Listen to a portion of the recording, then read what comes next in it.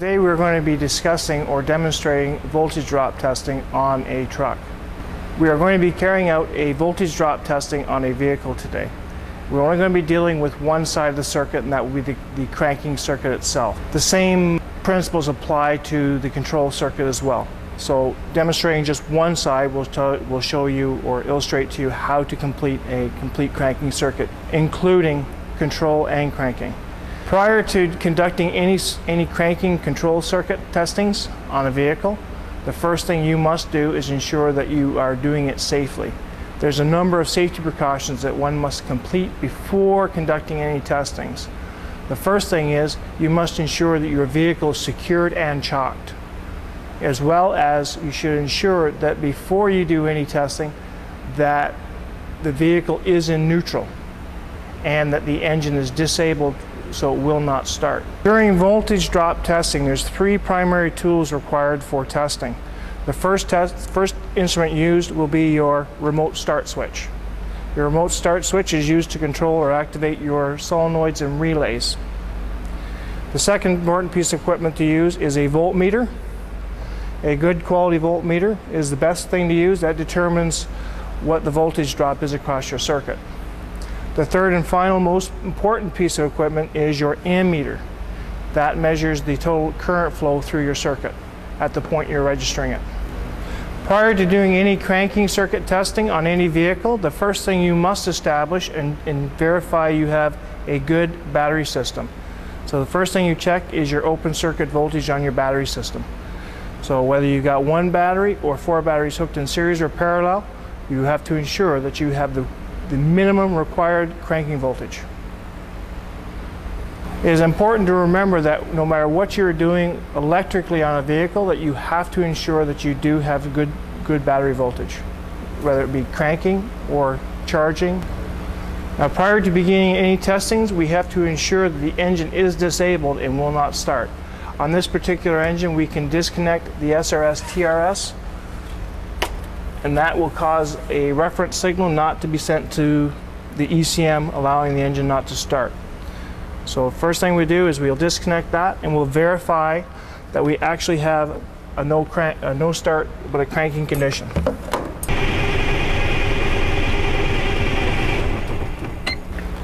First thing we'll do is we'll put in line our ammeter so that we can verify what our cranking amperage will be during cranking.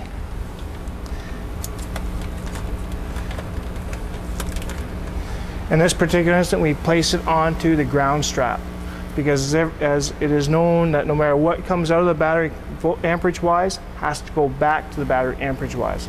So your ammeter can be hooked on your power side or your ground side.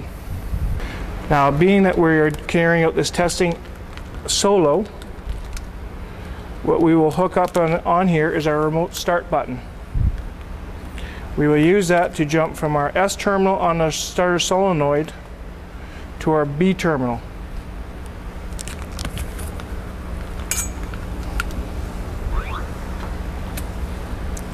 Now we will verify again that this is actually in a functioning order.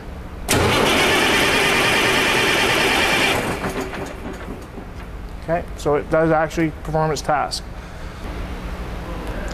Just to get an understanding of what terminals we were discussing about, we've taken the starter motor and we've placed it onto a bench so we can highlight the components we're talking about and the connections.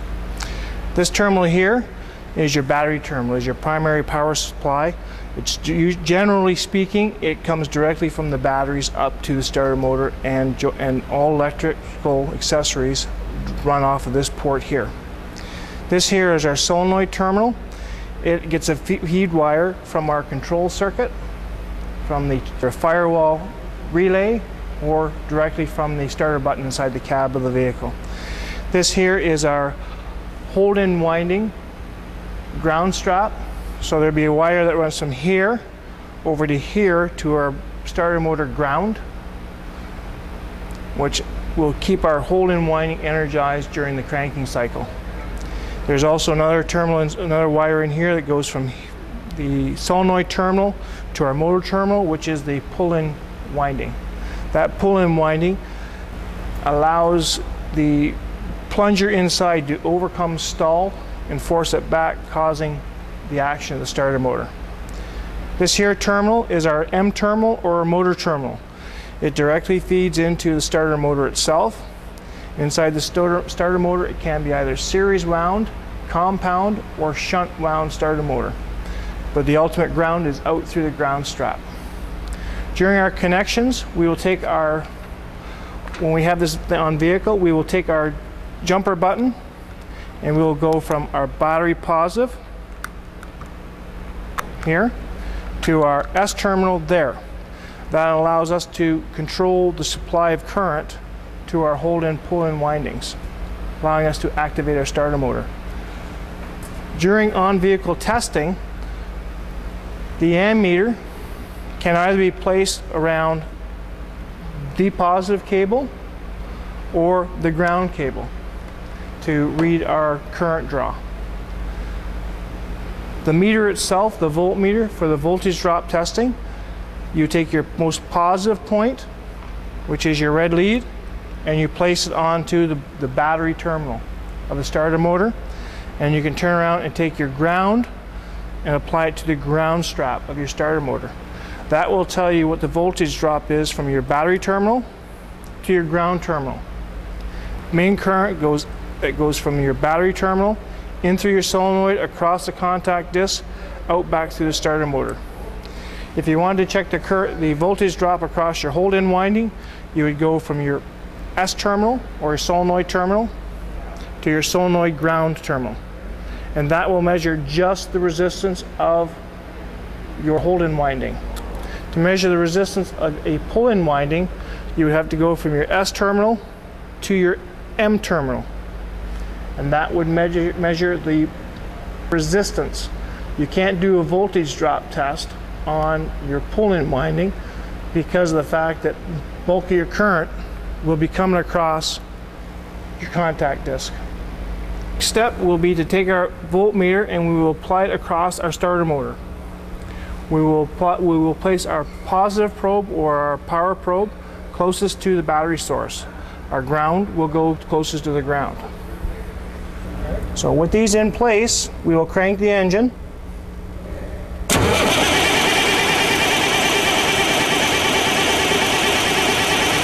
And we are showing a 9.68 volt drop across the starter motor.